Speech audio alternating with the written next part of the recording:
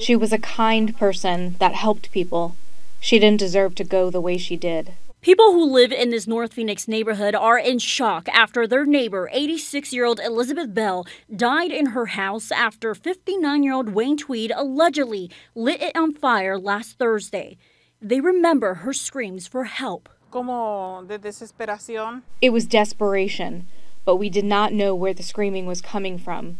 We didn't know until later. According to court paperwork, Bell was bedridden, and her caregiver, who was with her in the house, told detectives he couldn't get her out with all the flames. He said Tweed was Bell's former caregiver and was served a restraining order 2 days before the fire after Tweed had grown increasingly erratic, fighting with his girlfriend on the property and starting large bonfires in the backyard. Neighbors tell us Tweed had been living in a trailer on Bell's property. Police would go to the house often. The caregiver told investigators Tweed kept showing up to the house the day of the fire, but responding officers couldn't find him. Tweed was arrested the next day at a home that's walking distance from the scene.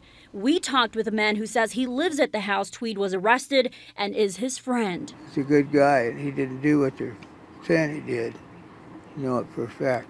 However, court paperwork says security cameras show a man wearing a cowboy hat on the property right before the house went up in flames.